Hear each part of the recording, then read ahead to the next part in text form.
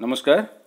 Today we will study the electrophysiology of myocardial fibers. And what is myocardial fiber? The cells of heart. And in heart, we have the atrium, right atrium, left ventricle, left ventricle. Then we have the pacemaker cells, and there is SA node, AV node, bundle of His, the purkinje fibers. Okay. So, two types of myocardial fibers are there, one in the atrium, the ventricle and the purkinje fibers, one type, and SA node, AV node and bundle of His, this is one type. So, two types of myocardial fibers are there, one is non-automatic fibers and the other is called automatic fibers. Automatic fibers are present in SA node, AV node and bundle of His, and non-automatic fibers are present in atria, ventricle and purkinje fibers. And why we call them automatic fibers? Because they generate impulse on their own. Okay. Whereas these non-automatic fibers, they cannot generate impulse on their own. They depend on the impulse coming from these pacemaker cells. Okay, mainly this SA node.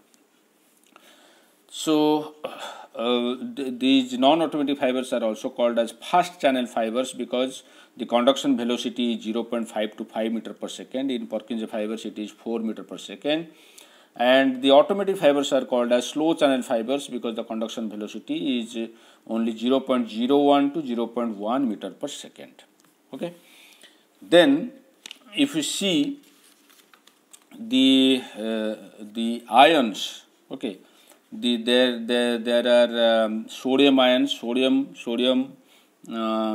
is present outside more. So outside, inside, sodium is present 142 is to 10 ratio. Outside more. Potassium is major intracellular ion. So present more inside in the ratio 4 is to 140.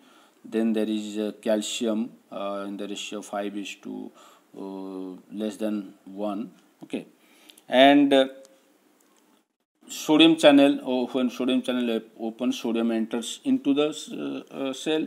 When potassium channel opens, potassium will go outside. When calcium channel opens, calcium will go inside. Okay. So what happens during the resting state? During the resting state, the major ion is your potassium in the non-automatic fibers, which maintains this resting membrane potential, and this resting membrane potential remains constant. And you can see it in the using this Nernst equation, where Ex is equal to minus 61 log Xi by XO. So inside concentration of potassium divided by outside concentration of potassium, and we will get minus 94 millivolts. So the resting membrane potential remains stable for non-automatic fibers at minus 90 millivolt, whereas the resting membrane potential does not remain stable in case of automatic fibers because there is gradual depolation during this diastole. So there is slow depolation, and the slow depolation can be caused by sodium or calcium or both. So there are leakage channels, sodium and calcium, mainly in case of your automatic fibers, and non-automatic fibers, the major leakage channel is your potassium. So they act as the diastolic currents, and this potassium in non-automatic fibers, they maintain the resting membrane potential, whereas the sodium and calcium in automatic fibers, they cause this slow depolation in the phase 4. This is phase 4. So there are phase like phase 0, phase 1, phase 2, phase 3 and phase 4. And in this phase 4, the resting membrane potential remains constant in case of non-automatic fibers, whereas there is slow depolation due to leakage of sodium or calcium channels, and there is leakage of sodium or calcium or both, and there is slow depolation. So the resting membrane potential, when any impulse comes, that will cause all or none phenomena. Any impulse either can depolarize or cannot depolarize. So any impulse which reach a membrane potential called threshold potential, which reaches the membrane potential, one membrane potential, threshold potential, then once it reaches this threshold potential, that means there will be depolation. If it cannot reach this threshold potential, there will be no depolation.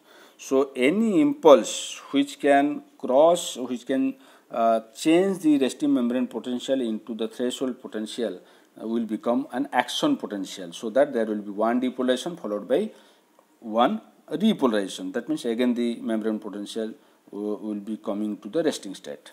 Okay, so this phase is called depolation, this phase is called repolarization. So this phase is depolarization, this is called repolarization. Again the resting membrane potential is achieved.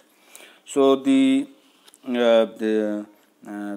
threshold potential is -60 to -70 millivolt in case of fast action potential non-automatic fibers, and for this automatic fibers the threshold potential is -45 to -55 millivolt. Okay. So here once the impulse is enough, strong enough, and has the ability to become action potential, and it can shift the resting membrane potential to threshold potential, that means there will be depolarization. And why there will be depolation? There will be opening of the sodium channel in case of non-automatic fibers, and in case of automatic fibers in phase 0 there is calcium. So this is the difference between non-automatic and automatic fibers. In non-automatic fibers there is a sodium channel opening in phase 0. In automatic fibers there is opening of calcium channel. Then this sodium channel gets closed, and this calcium channel gets closed, so there will be fall in this membrane potential, that is called phase 1. Then we have calcium opening of calcium channel. At the same time there is opening of the potassium channel, and because of that there is a balance, and we say that phase as the plateau stage. The membrane potential remains constant, that is called plateau stage, phase 2. And after that these calcium channels close, and there will be opening only potassium channels, which will cause the repolarization, and that is our phase 3. Okay. Then phase 4 in non-automatic fibers, potassium maintain this membrane potential, whereas in automatic fibers sodium or calcium or both the leakage channels they cause slow depolarization. And again for that balance of all these ions, there is also sodium potassium ATPase, which by which 3 sodium go outside in place of 2 potassium which come inside, and that means it acts against the concentration gradient. So it is a pump, sodium potassium ATPase. Then that sodium comes into the cell in exchange of calcium, so that the ratio of sodium to calcium is 3:1. So all these activities, sodium potassium ATPase, sodium calcium exchanger, and all these diastolic currents, the leakage channels, all these occur in the phase 4. So phase 0, the difference is phase 0 so sodium channel in case of non-pacemaker cells or non-automatic fibers, and phase 0 calcium in case of pacemaker cells or automatic fibers. Then phase 4, the difference is phase 4 here only potassium, and in phase 4 here sodium or calcium. So in this way the automatic fibers and non-automatic fibers they function. So in non-automatic fibers there is fast action potential, whereas in automatic fibers there is slow action potential. Okay. So action potential is nothing but the impulse which has the ability to convert this resting membrane potential into threshold potential. And if the impulse is not strong enough to convert -90 millivolt to say -70, and say minus 92 only minus 80 is this, then that impulse does not have the ability to depolarize the muscle fiber. Okay, so that if that cannot reach the threshold potential, that cannot be depolarization. So this phenomenon is called all or non phenomenon. So either there will be depolation or there will be no depolation, and if there will be depolation, then depolation will be followed by repolarization. So one depolarization and one repolarization combined together is called action potential duration. Okay, one depolation and one repolarization. So this sodium channel, exists in three states: open state, then refractory state or inactive state, and finally the closed state or resting state. So once the sodium channel opens, sodium enters and there will be depolarization, and then it remains refractory for certain time, and then it comes to the closed state. So when it is in refractory state, if any impulse comes, whatever strong it may be, it cannot again open the sodium channel. But once it reaches the closed state or resting state, if the impulse is strong enough, then it can open. So we call it as action potential.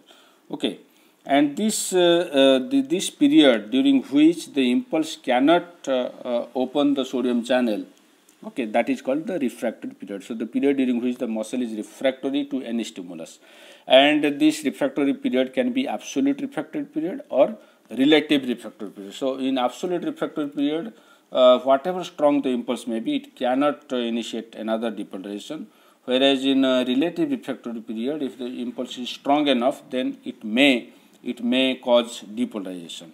So the phase 1 and phase 2 are called as absolute refractory period, whereas the phase 3 and 4 are called as the relative refractory period. So absolute refractory period, relative refractory period.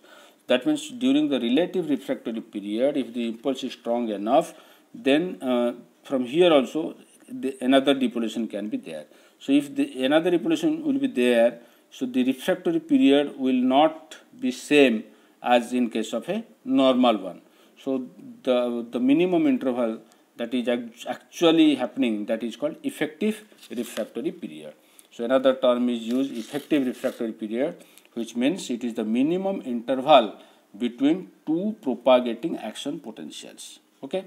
So action potential duration is the period during which the events of depolation and repolation takes place.